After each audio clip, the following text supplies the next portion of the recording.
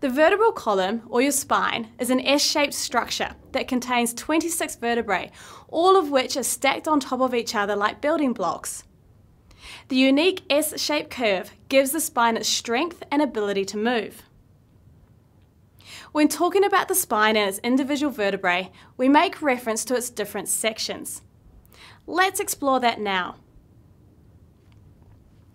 The top section, or the most superior, is called the cervical spine and consists of 7 vertebrae, C1 through to C7.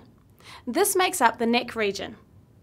It is important to note that when talking about vertebrae, we often refer to its number in the relevant section. So C1 is the first cervical vertebrae at the base of the skull. You will see that this section has an inward or a concave curve, which is known as a lordotic curve.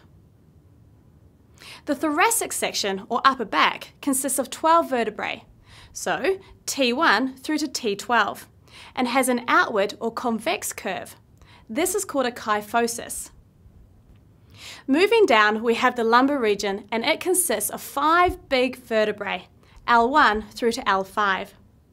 Like the cervical region, it also has a lordotic curve. The lower section has 5 fused vertebrae and is called the sacrum. The next section is called the coccyx, which contains 4 fused vertebrae, and you may know this as being called the tailbone. The sacrum and coccyx have a kyphotic curve, just like the thoracic spine.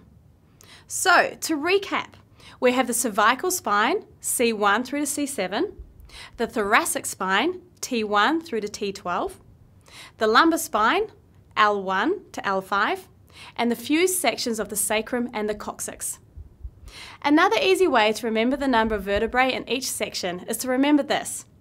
We have breakfast at 7 AM, which makes reference to the cervical region, lunch at 12, meaning the thoracic region, and dinner at 5, referring to the lumbar region.